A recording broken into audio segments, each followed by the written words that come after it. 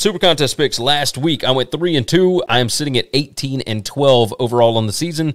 Chris, 1-4 last week, 14-14 on the season. And 2 pushes. You had 2 pushes early in the season. So let's go ahead and dive into it. I'll go and give you my first one here. Okay. I'm going to take the Dolphins plus 2.5 at home against the Falcons. I know that they're coming back from London, but the way that they lost that game, if you have any sense of pride about you, after losing to the Jags, you cannot lose at home to the Falcons. I feel like this is the throw everything you got at it. This is the kitchen sink game that you have brought up before. I think the Dolphins are going to win this game outright. So the fact that I'm getting 2.5, I feel pretty good about. Give me the Dolphins. Yep, I'm going to go with my Patriots at the versus the Jets at home -7. It's a big number. The Jets are coming off a bye week. The Patriots have to have this win. That's a team that desperately needs to kick the shit out of somebody bad. And they did it already earlier this year on the road. Yes, they have on the road. So yeah, I'm just telling you. And that makes sense. All right, Pats -7. Game number 2 for me. I'm going to Sunday night. 49ers at home, -3.5. Kyle Shanahan coming off of a bye week. The Colts, I don't trust them. I especially don't trust them on the road in a prime spot. Carson Wentz is not great in primetime spots. I will take the 49ers. Trey Lance, I believe, is out still, if I'm not mistaken. But I will take Jimmy G in this spot because I think this offense will be rolling this week. Give me the 49ers at home, -3.5. Give me the 49ers. -3.5 with the Colts. I'm with you on that. I'll give you my next one because we agree on that one. Sounds good. I'm gonna go with the Bengals. I'm gonna keep riding the hot hand of Joe Burrow, baby. Why would I not? All right. I'm getting almost a touchdown. I'm going to Baltimore.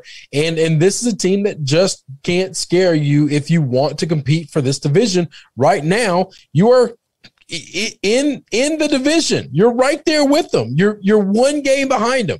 You win this, you not only you're tied with them record-wise, but you have the tiebreaker.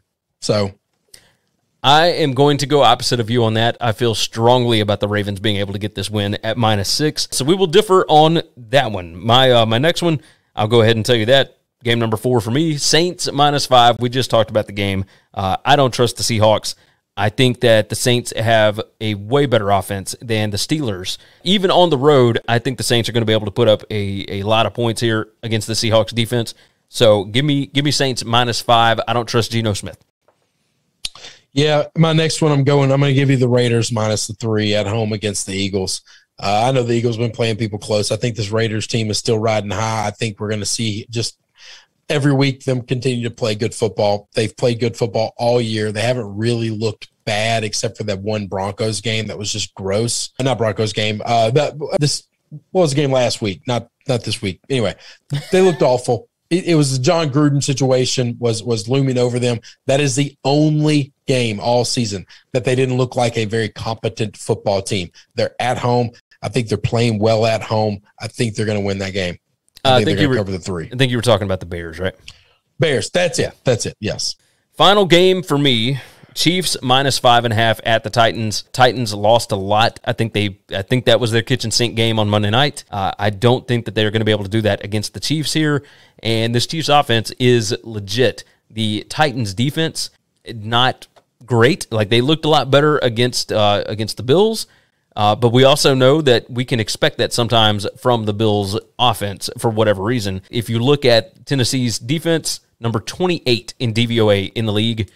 Kansas City's offense is number 2 in that metric. So, while I don't like Kansas City not being able to stop the run, I do think they're going to be able to score plenty of points here. So I will take Kansas City -5.5. What's game number 5 for you?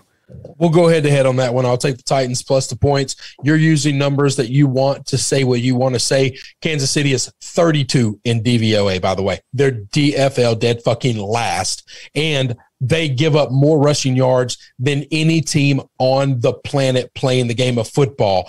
Derrick Henry is going to control. You know how you keep Patrick Mahomes from scoring? You keep his ass on the sidelines. This is true. That Kansas City defense, by the way, moved up. They're 31 in DVOA. They've been 32 all year, but after the win last week, they are now finally number 31 in that metric. Number 32 now is Jacksonville. And so, seems to make sense. Kansas City's defense. Jacksonville won a game and their defense got worse? Is that not insane? That's Jacksonville weird. Is 32 in DVOA. Atlanta is 30. Washington 29. Tennessee 28. So there you go. That makes total sense. The better play, I think, for Chiefs and Titans might be the over 57, but either way. All right, so we'll go head to head on those last two. Thanks for listening to the Winning Cures Everything podcast. The website is winningcureseverything.com, and if you want to connect with us, we're on Twitter at GaryWCE, at Chris B. Giannini, at Winning Cures, or you can email us, Gary at winningcureseverything.com or Chris at winningcureseverything.com. Subscribe everywhere you need to subscribe, and we'll see you soon.